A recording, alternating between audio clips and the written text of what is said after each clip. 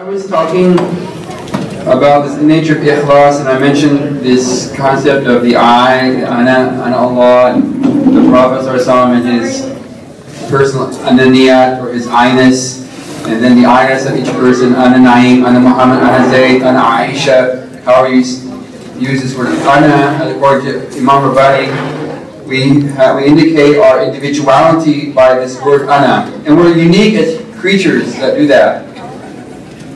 You're not going to find, a brown pelican identifying itself individually that way.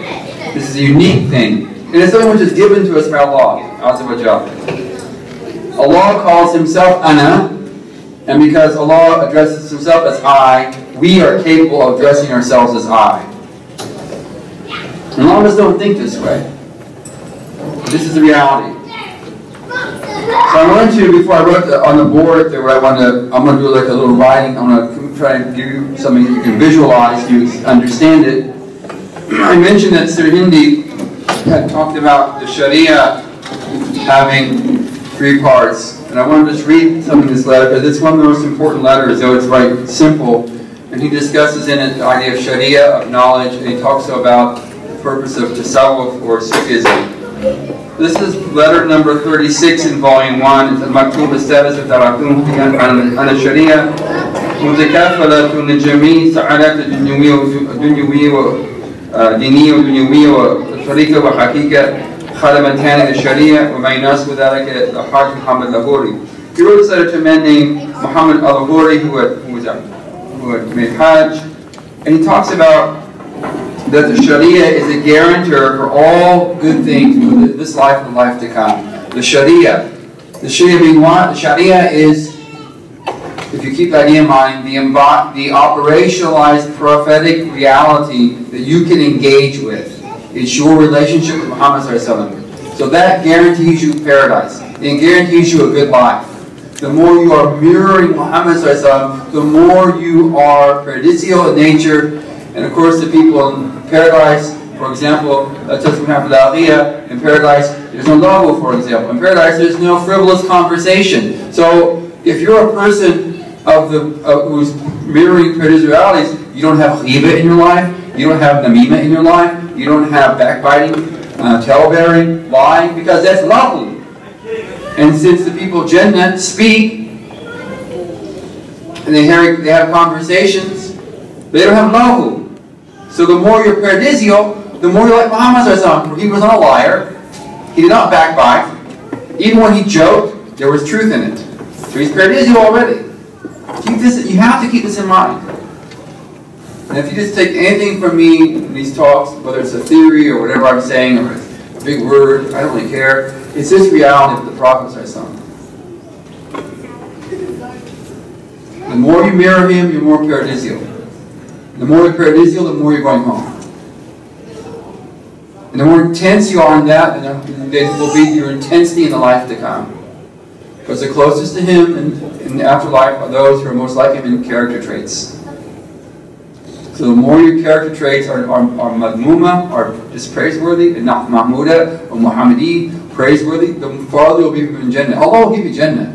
Even as Imam Rani says, I wish I didn't read more in that letter. He said, even if your nafs is amara, Allah still gives you Jannah. Why? Because He's generous. He's a Rahman. Even though you rebel against Him, He will still give you, because you have tasdeeq al-qalb. You affirm in your heart His tawheed. You say it on your tongue, and that will get you Jannah. But it will not get you the highest place in Jannah. You can have what you want. You can have this much space in Jannah right here. If you got this much space in Jannah, you're not going to complain. You'll be happy. But you'll still be looking up at those things that look like stars. You won't regret it, because you won't know it's there, perhaps. But you can be there if you want. And how you're there is the more you're like Muhammad ﷺ, the more you are like him. And that's what your life is about. You can do whatever you want. I don't care whether you're a doctor, an engineer, a garbage man. I don't care if you're a gardener. I don't care what you do. You can be Muhammad in any state. And you can be Jahil and Ghafil in any state. So, keep these in mind. So he says, حكنا الله سبحانه وإياكم بحقيقة الشريعة المستقوية على صاحبها الصلاة والسلام والتحيات ويرحمه الله عبد قال آمين. May Allah subhanahu wa ta'ala allow us and for you to be realized to the reality of the Mustaqwi sacred law upon its progenitor, its asl, its sahib, its possessor. Salatu wa salam tahiyyat is Muhammad sallallahu. May Allah have mercy on anyone who says Ameen to this dua. Ameen. Ilam, you should know, that is Muhammad al-Lahori, and the Sharia ثلاث أجزاء العلم والعمل والإخلاص. You should know that the Sharia has three parts: knowledge, practice, and ikhlas.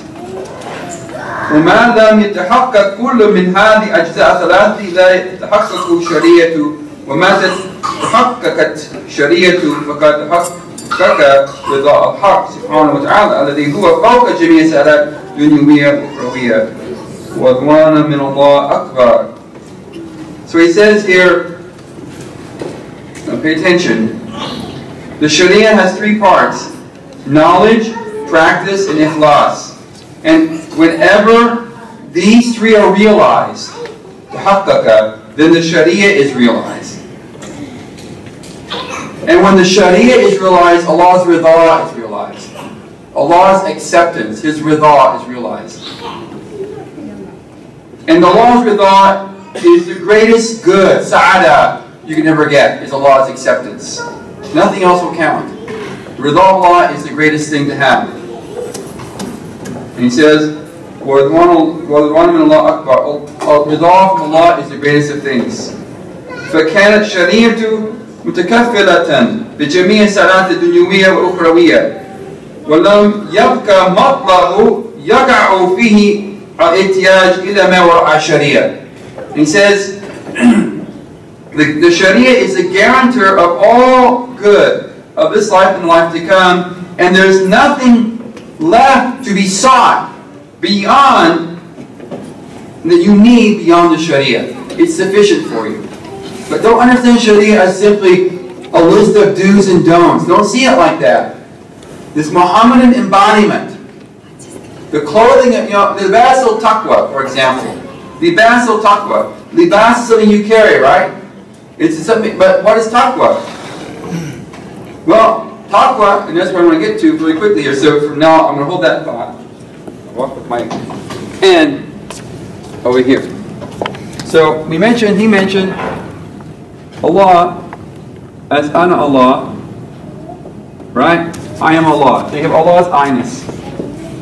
And this word Allah, you find is the Asma and the Sifat and the That of Allah. Of course, it's Asma'un, Sifatun, and Thatun. These three aspects are contained in this name.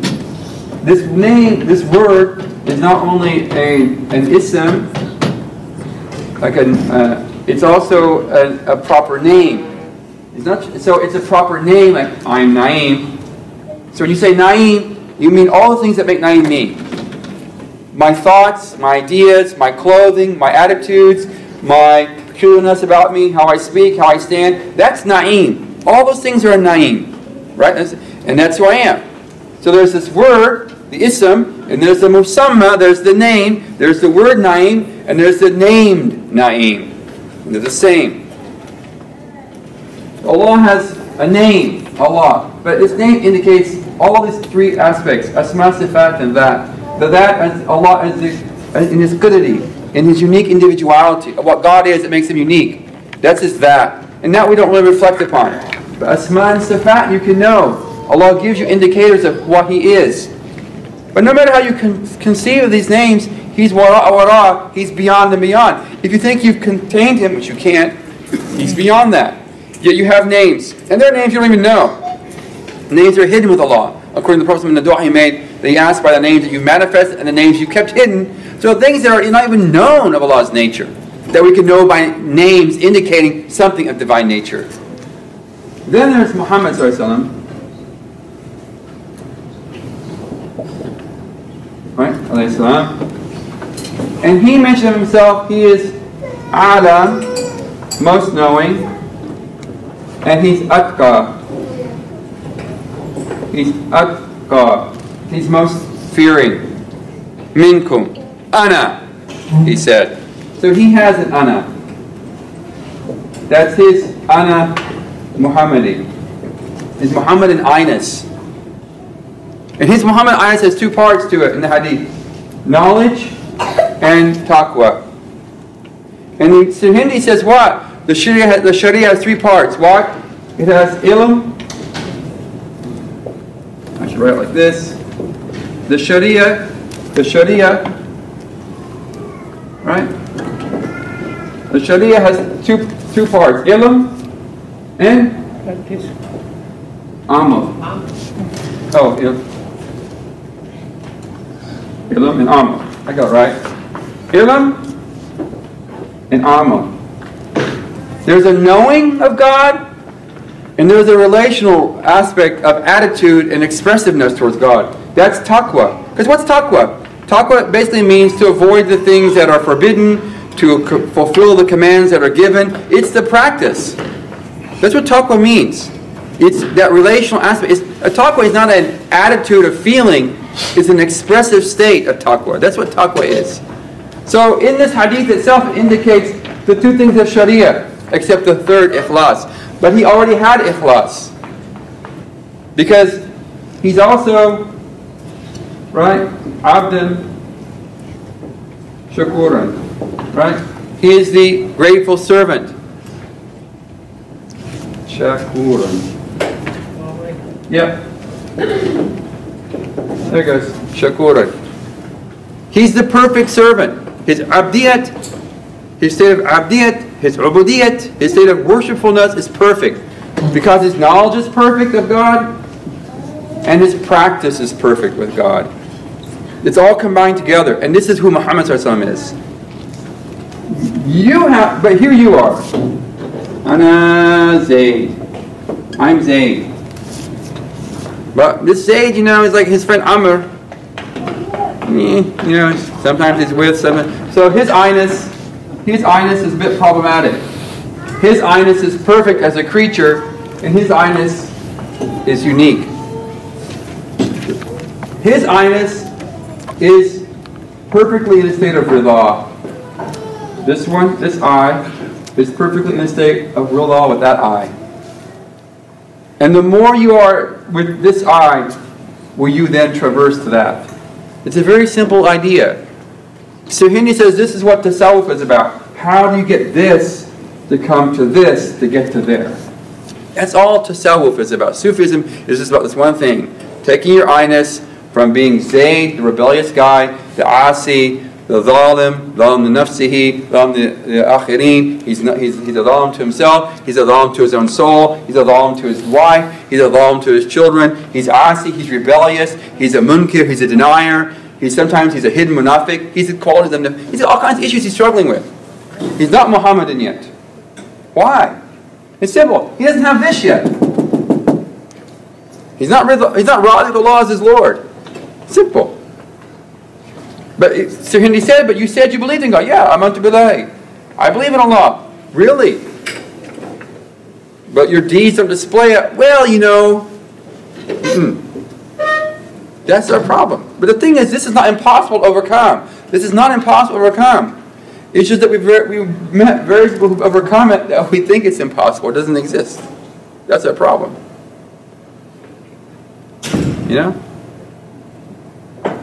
We're the saints anymore. Like Hassan Basri said, Islam is in the books and the Muslims are in the graves. And it was Hassan Basri saying that a long time ago. So imagine what Hassan Basri, my sheikh said, once he said, if a companion came out today, we wouldn't think he was human, he wouldn't think we were Muslims probably.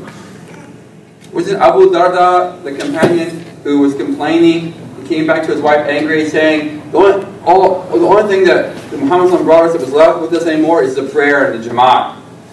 He's talking about companions and tabaeen. Now he was a rather strict companion, and he was very fastidious about stuff. But he's complaining to his wife about this. That all I can find of the athar, the effects of Muhammad is the congregational prayer. That's it. And this is a time of taboon. And you can disagree with him, right? You don't have to agree with him, But you should be mindful of what he's trying to say. So it's not like it's a lost cause. It's not. It's not. But it may require a bit of reconsidering what we're doing. So I didn't know this stuff. This is what my sheikh had in store for me. When I went to Turkey, it was just to go get a sheikh and spend some time with him, do some zikr, and become a better person. I didn't know anything was going on, so I didn't know any of this stuff. It wasn't like I got a book, here's the plan, and you're going to take this plan, and you're going to stick with it, and you're going to get something out of it. No way. Even the way I'm telling you now was not taught to me. I figured this out by putting it together. It took time. It actually took a good over a decade to figure stuff out. But then when I figured it out through reading and meditation, literally, because I don't do these things without meditation. I was taught meditation, and I use meditation, not like, Naqshbandi type of meditation, in which these things I know. No more than someone like Shaykh Ahmad or someone else can have experience. I have now come to this full conclusion. This is my personal view on things. Is that we're all heirs of these knowledge. We're not like, it's like a special thing. We're all heirs to this type of knowledge. It's just that we don't air ourselves out enough. We're all stuffy. And we don't. It's not like this is a mystery kind of thing. It's all there for you. It's just that most of us choose not to pick it. It's like Allah is with you wherever you are, but you don't want to be with Him wherever you are. You see? He's already with you wherever you are. So what is ma'iyah? What is divine witness? Well, it's something, obviously. He's with you wherever you are. It's not like He's your buddy next to you, but if you're not with Him wherever you are, I'm as my servant thinks I am. So if you don't want to be with Him, He will be with you. You give Him this much, He'll give you this much. You put out your hand, He'll put out more. But most of us don't even give a hand. But you're still saved. That's the good thing. He's so generous, He'll put you in Jannah. Well, that's a great gift. He's Rahman. His mercy outstrips His anger. That's why Jilli says that mercy is asli, while ghadab is far'i. That the asl is mercy, and anger comes later. But you don't get us in our mosques, by the way. I tell you in America, it's not being taught in our mosques. Honestly, if we were really taught these things of Islam, then we'd all be hanging out more at the masjid. Seriously. These are things that were taught in mosques once around the Muslim world.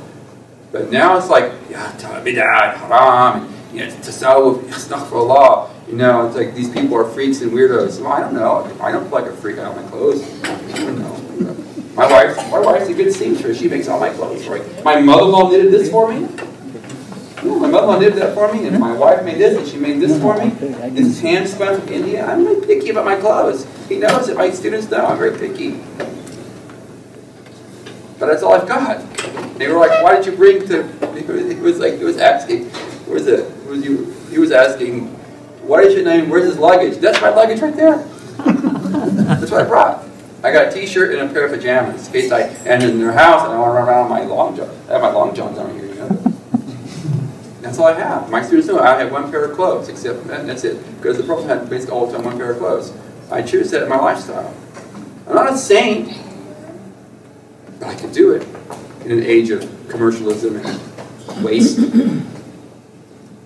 I even feel guilty taking a plane to get here. And they put me in business class and I had this nice food and I felt guilty about the people in the back. Yeah. I don't know. But it's just that, make choices. I guess living with cockroaches in a house in Turkey broke me down a little bit. Yeah. It did. It broke me down.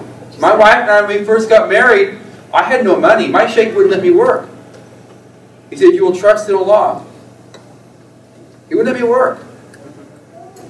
And my wife's father was a gold dealer, and he had a nice business in Turkey. But we would literally count money. And we had our first apartment was like this little, one room, all was cold, and one room we had a coal stove, and that was it. In wintertime it was really cold, and all the rooms, you go to the rooms and you could see your breath, And we had one room where I had to put coal in it all night long to keep it hot in that one room because Ahmed was warm, Ahmed was first born. And my wife never complained. She never complained. Alhamdulillah. Oh, she's playing now. You've been married for me for 21 years, you know, it's not to complain. This guy's just weird. My wife went to our Shaykh, said maybe I shouldn't be with Naeem because he wants to fly and I want to be on I just am happy with 5 prayers a day. But as I tell my wife her feet are on the ground and she holds a rope to my kite of myself because I'm ready to flow off. She's sitting there talking to her mom about some chorba, some soup, and I'm reading Ibn Arabi or something, or Heidegger. And I can't really talk to her about it because she doesn't understand who this is. I can't talk to her about it. This is how it is. This is a weird relationship. So he says, the Sharia is a guarantee for all goodness. Muhammad is a guarantor of all goodness. He's your kafil, guarantor. Because he's been to paradise. And he knows how to get you back there. But you can't resist him. Man asani fakat aba. He who rebels against me has refused paradise. Simple. You choose not to enter. So, then he says, what tariqa, a tariqat, a spiritual path, what haqiqa, the experiences that have happened to you on the spiritual path. And they're real experiences, by the way. This is not make-believe stuff. I'm always getting emails from my students about things that they're experiencing. Their states. What does it mean?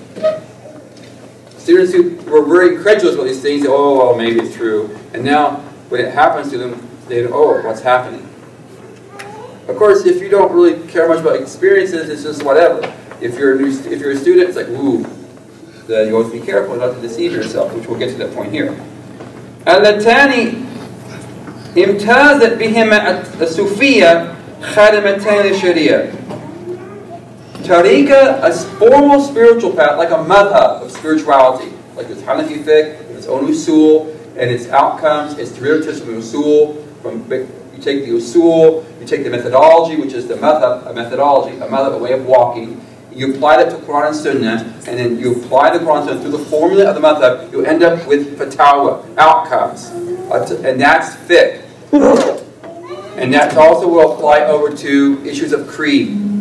But it also is with ihsan, كَأَنَّكَ تَرَاهُ. Because ihsan is as if you could see him, and that's a state you're in. It's a spiritual state. كَأَنَّكَ تَرَاهُ. Or it's knowing he sees you. So it's an intense awareness of Allah. Well, that also can be processed through methodology, to be operationalized, to be cultivated. That's called tariqah. Just as a method for fiqh, and there are schools within issues of kalam, with Asharite or Maturidite or whatever. There's also in this practices that are formalized practices that cultivate states of deep awareness. That's tariqah. And then what you experience is your haqiqah. It's what you experience. And he says these two things are what distinguish Sufis. Sufis are known about tariqah and haqiqah. That's why you're first of tasawwuf. He says these two are the servants, the khadimatani, they serve the sharia. They serve the sharia. Ilam amal ikhlas. Why? Fi takmil juz'iha athalith. They help to bring to completion the third part of the sharia. Ilam amal ikhlas. They help to operationalize ikhlas. How can you have ikhlas? That's what tariqah is for. الذي هو فمقصود من تحصيل كل منهما تكميل الشريعة. The purpose of going on a spiritual path and having these experiences is to fulfill and complete your sharia, to make your sharia complete. That's it, nothing more. La amr akhar. There's no other issue here. There's no other affair beyond this except fulfilling the sharia. Wara' sharia. There's nothing beyond the sharia you need. The sharia is sufficient. It's your kafil, it's your guarantor, and tariqah and haqiqat. These experiences and practices are there to fulfill, bring in ikhlas, so your sharia is now perfected. It's all brought together. Now your practice and your knowledge will now be in agreement with each other. Your knowing and your doing are now in agreement because you are now opened up to God experientially where you weren't before. You knew Him before. You knew Him intellectually. You could argue a case for Tawheed with a non-believer. You could defend Allah's transcendence with the mujassim and anthropomorphist, for example. You argue those cases from textual evidences, but you haven't yet experienced that. This is the point.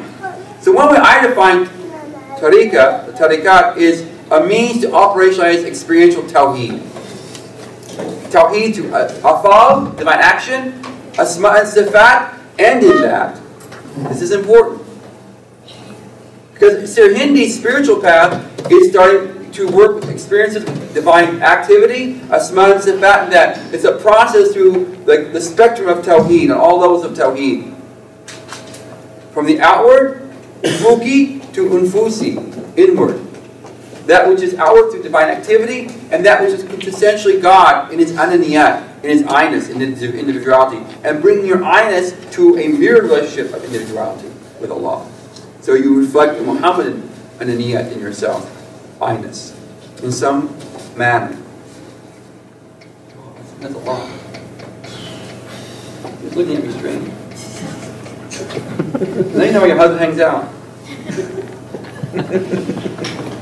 He scratches his head and wears his Batman pajamas to our gatherings.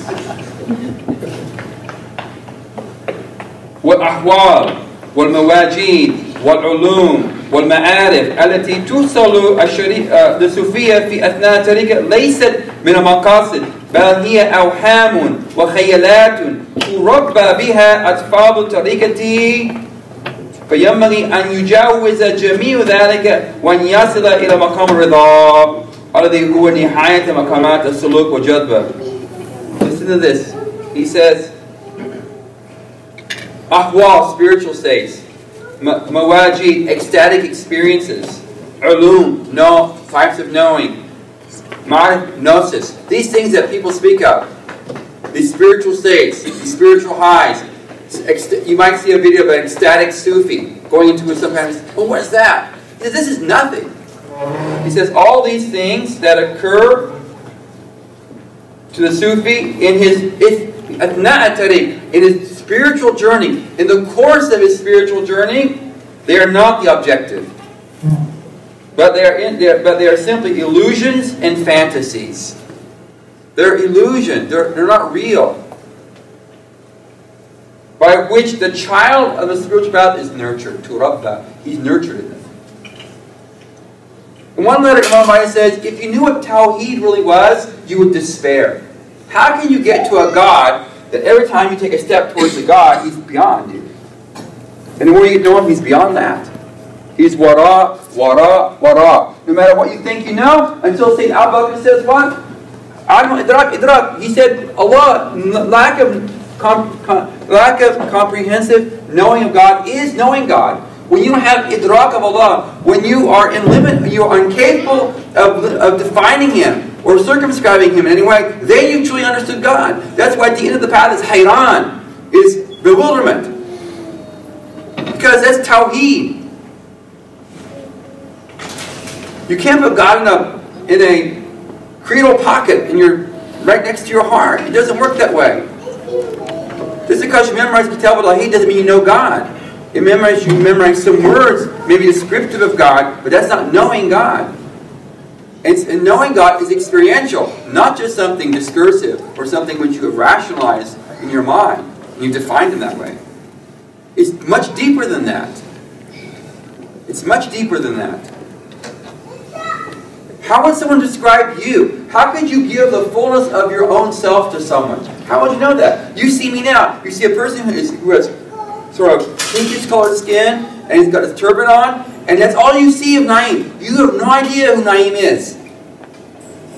The fullness of Naeem's ananiyat, I-ness of Naeem, you'll never know. How could you truly know God then?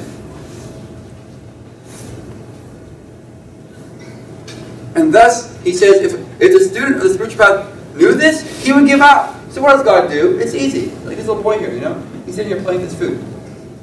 You know, my God, this food is so dry. That's why I have a little bit. Here's some gulab jamun. Take that right now. Oh, he says, really nice gulab jamun. You know, eat that, you know. Because you're given something sweet on the path, and a dream, an experience, and you're curious about it. And so you move forward with that. Maybe, well, next time I do my dhikr, it'll happen again. And so you do more dhikr. The objective was dhikr. The carrot was the experience. Come on, come on. Do more dhikr. Do this dhikr until you're no longer there anymore. The ananiyat disappears, the I-ness is gone. And so he says, from there he says, therefore you have to get beyond all these things. Until you get to the station of rida. You get to rida. You move beyond all the experiences to absolute agreement with God. You agree now. Your nafs goes from a state of amara to a state of itminan. But that's not the end of the story. You see, it doesn't end there.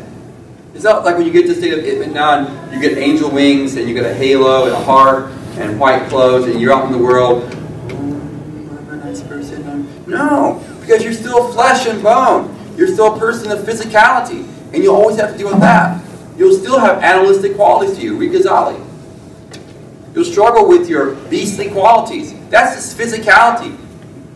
And that's what the Sharia is not able to control. Before, you went and drank. You committed adultery. You were backbiting. Your tongue was committing sins of the tongue. Your eyes had the zina of the eye. The Prophet said every organ has zina. There's zina of the sexual organs, the zina of the eyes, the zina of the tongue, the zina of the ear, the zina of the hand. That's, backbiting, lying, looking at haram things, listening to haram things, touching haram things. This is all zina. But you'll be different now, which I haven't gotten to yet. So he says, مقام الرضا الذي هو نهاية مقامات السلوك والجذب. Because the station of rida is the end point of spiritual journey and divine attraction. It is divine contentment.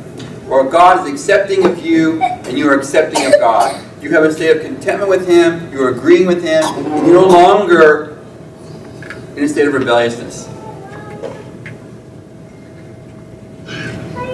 فإن المقصود من طي منازل الطريقة والحقيقة ليس هو شيء غير تحصيل الإخلاص.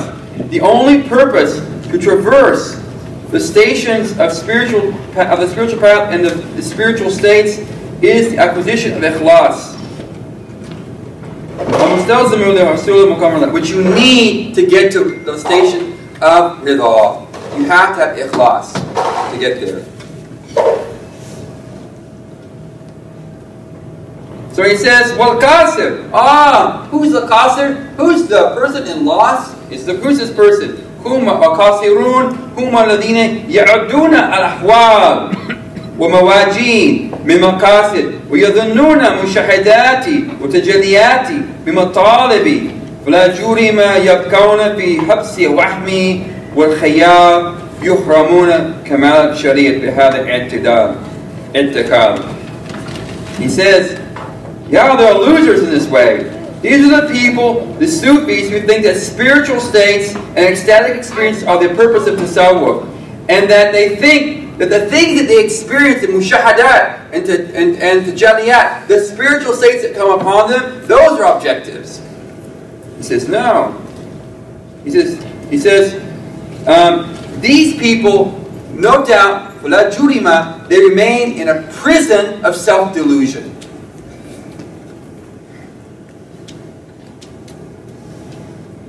And they are banned, they are barred from attaining to the perfections of the Sharia. Then he talks about the perfections of the Sharia. He's been talking about this idea of just taking your nafs from a state of amara to a state of itminan. But the reality is bringing you to a state of perfecting Sharia. What does that mean? Perfecting your ability to be operationalized in Muhammadan form. That's all it's about.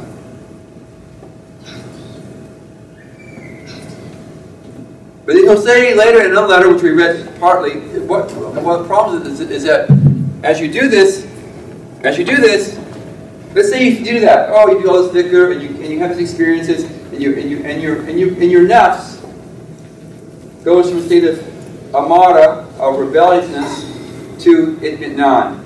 Then you have one problem left, and that's your body. And that's why you want to perfect your Sharia. Because perfecting a Sharia means that you bring your body in balance. This is the religion of ittida. This is a balance. This is the religion of equitableness. Adalah. Right? So there are limits. There are hadud. There are hadud. In the Sharia has hadud. It lays out limits. You don't transgress the limits. So you stay within the. So what they say most of the average Muslim, these are the limits of Sharia, but people are outside the limits. They're back and forth, back and forth. That means that they are not realizing a Muhammadan state of being. So what can you do? The Sharia is not a narrow thing. It's actually quite broad, but it has limits to it. So what you are able to do is you contract yourself through the nafs amara going to nafs al-mutma'inna. You bring yourself in these limits. So now you modulate within the limits. And you don't overstep them. Then now you are the balanced Muslim. But maybe for you, your limits are you're on this side. Maybe for someone else, they're over here. But you're still in the state of limits. That's what the purpose of this is all about. Okay? And how you do that is lots of dhikr. Because that's what transforms the heart. This is how it happens. Now for Sirhindi, this path, when he talks about ikhlas, he's not talking about the ikhlas, well, for example, okay, I'm going to stand up for Isha prayer, I'm behind the Imam, I intend to offer 4 rakat behind the Imam in a congregational prayer for Isha. You make your informal niyat, right? You make a niyat. You make a niyat when you're making your wudu. If you're a Shafi, the first time the water touches your face, you make the niyat to rafa hadath, remove its original impurity. If you're Hanafi, the fact that you're actually making wudu means you've intended it. So it's not too much of a, it's a no-brainer for Hanafis. If you're doing it, you probably intended it. You know? But for Shafis, you have to actually intentionalize it. You intentionalize your first salam to leave the prayer, for example. You intentionalize your takbir. When you say Allahu Akbar, you're actually intending the prayer at that time doing the takbir. So they're very specific. For example, the Shafis on this idea of niyat, for example. But that's just a shari'i issue. Sirhindi, who talks about niyat in relation to ikhlas, he doesn't mean that. He means you're constantly in a state of niyat. It means you're in a state of awareness, hudur. So the only reason you do a niyat for the prayer is because the Sharia demands it, not because you were forgetting God. That's the interesting thing. So most people just remember God formally because they just remember God formally because they, oh yeah, I do this for the sake of God. You know, here's my zakat. I gave my zakat and I forgot to mention God in it. It's too late now. Once you give it, you can't take it back. It's gone. You can't like have a reverse intention for zakat. You have to intend it at that moment. But if you're constantly in a state of awareness of Allah, which is what you want to get to, you know you're giving zakat. You're aware of that. And when the Sharia says you must give it beforehand, you do. And then you walk on through it. It passes through. To him, ikhlas should be like this. It should be a constant state of awareness, hudur, not these sort of like gaps of conscious remembrance. And when we do it in a state of constant awareness, it's only because the Sharia demands us to do it. And we sami'ana wa atana. And we've heard, and we obey, and we comply. That's how it should be. So, that's sort of what I want to talk about tonight. When I talk about that stuff.